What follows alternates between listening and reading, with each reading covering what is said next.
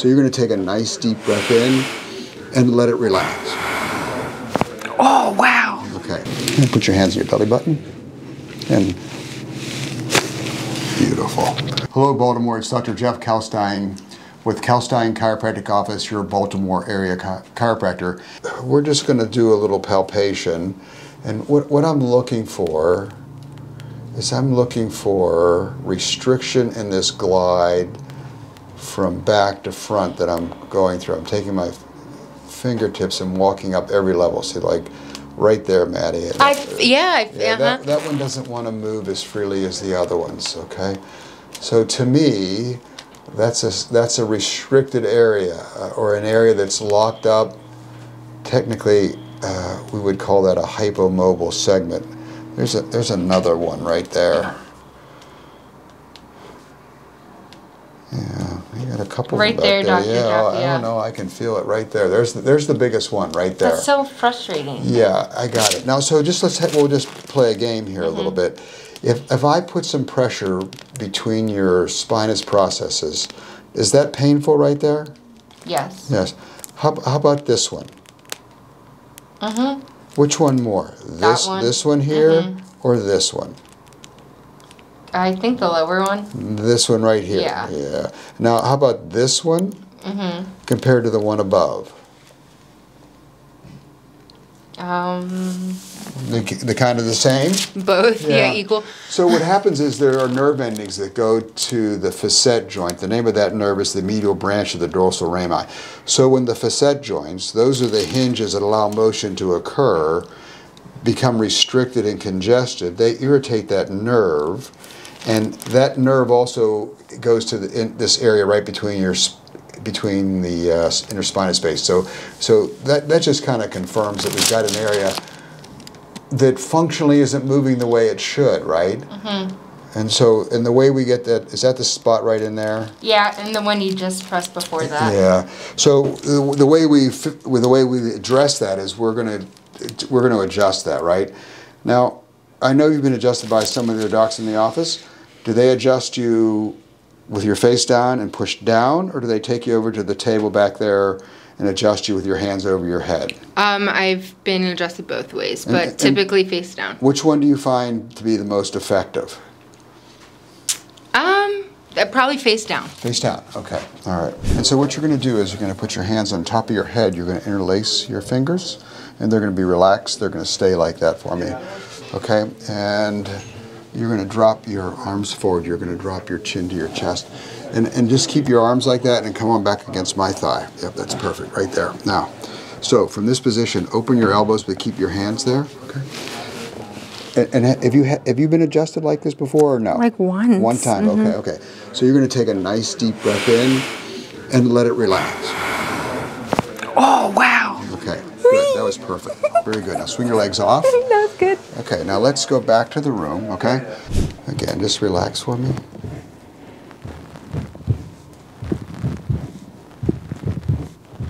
Yeah. Take another deep breath in. Let it go. Relax. Lift your head up for me a little bit. That was beautiful. No. Or you attach it to your shirt. Oh. Yeah, it'll pick it up. Sorry. It's all right. ASMR, you know. So again. Ooh, yeah, just relax for me. Okay. Yeah, just relax. Yeah, I know what we're gonna do next. It's the same idea that I was doing before with your mid-back. I'm trying to find out where there isn't a lot of motion. Is that a little uncomfortable right there? Oh, yeah. Yeah, and compare that side. Fine. Yeah, but this side right there, isn't it? Yeah, okay.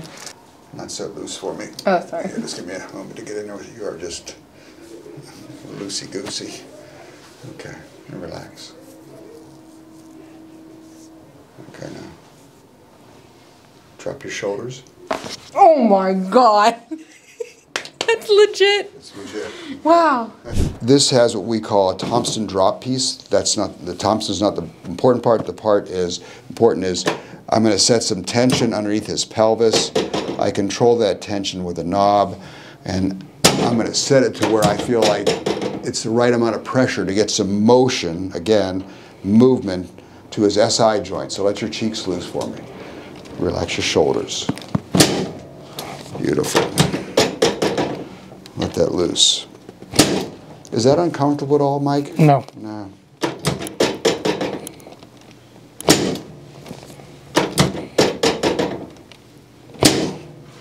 So then I'm going to do a technique on his knees, and what this does, this restores a little bit of, and you never hear me use this word, alignment, but it's basically a bone setting technique, and I do it on both sides of his knee.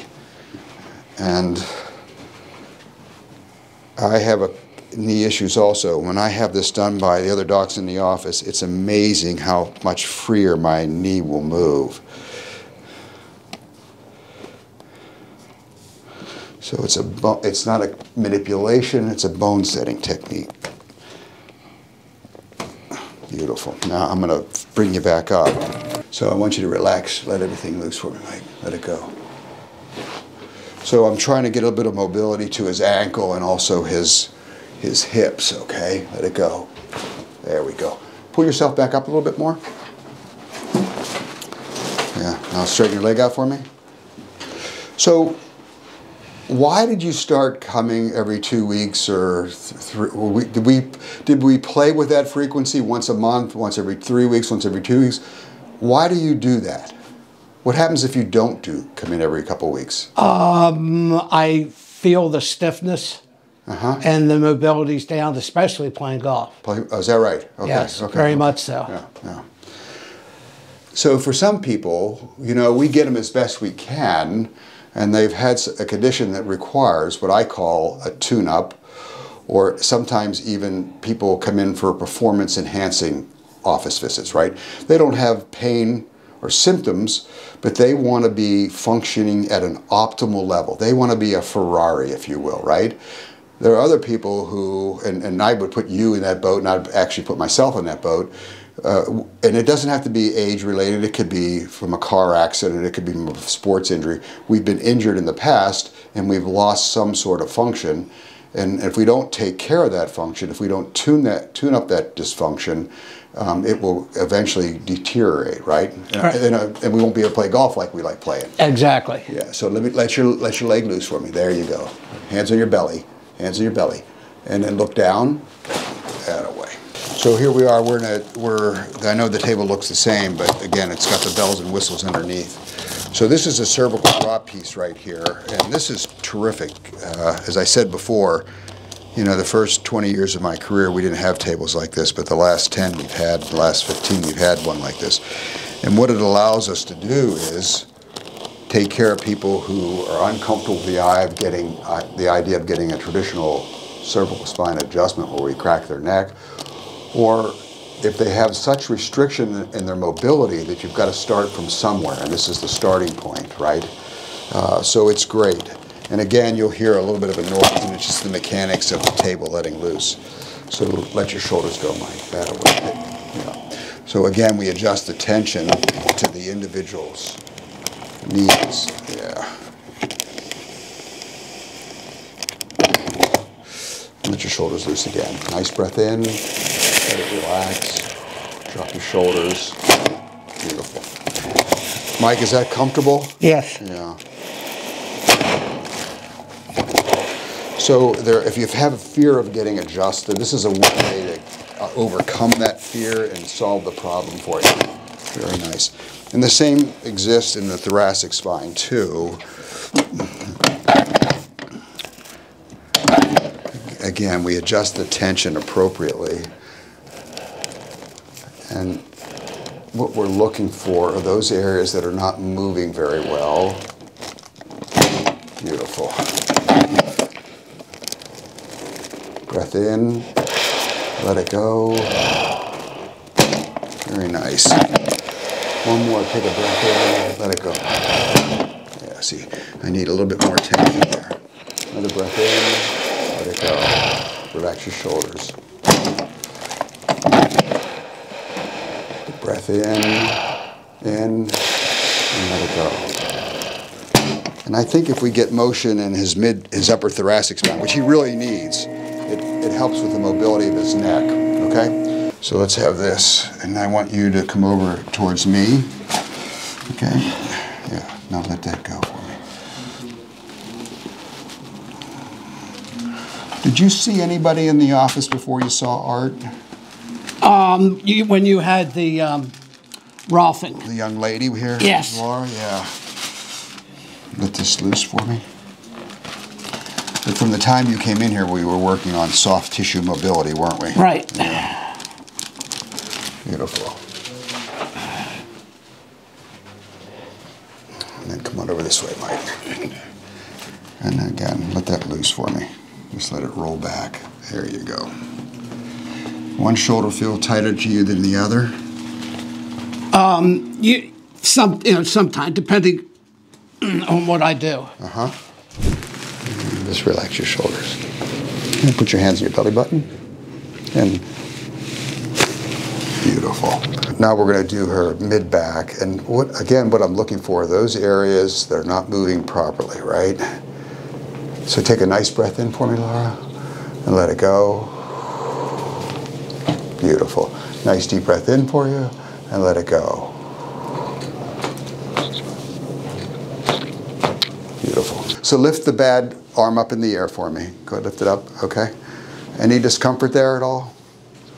Slight when I get to this point. Okay, let me have it back like this and relax. Oh, this is where, remember the other day I You what? went, ow, ow, ow. So hold on for 1 sec. Yeah. But the adjustments, when we crack your neck or crack your mid-back, that's comfortable, right? Yes. Yeah. Well, when you did it the other day, it was because you were finding out where the pain was. Mm-hmm. Yeah. Go ahead and lift up for me again and back down. So I want you to slide over towards me so I can get your shoulder hanging over the edge of it. There you go. Okay. So let that nice and loose and relax. Let it go. Let me have it. Let it go. So again, just trying to get some mobility into this shoulder and her acromioclavicular joint or AC joint. Relax that. That doesn't hurt like it did the other day, does it? No, I was about to say, the other day you couldn't do this. Yeah, well, you wouldn't let me have it either the other day. Okay, good. If you have any questions, give us a call. If you're having a shoulder problem or neck problem, give us a call. Thank you.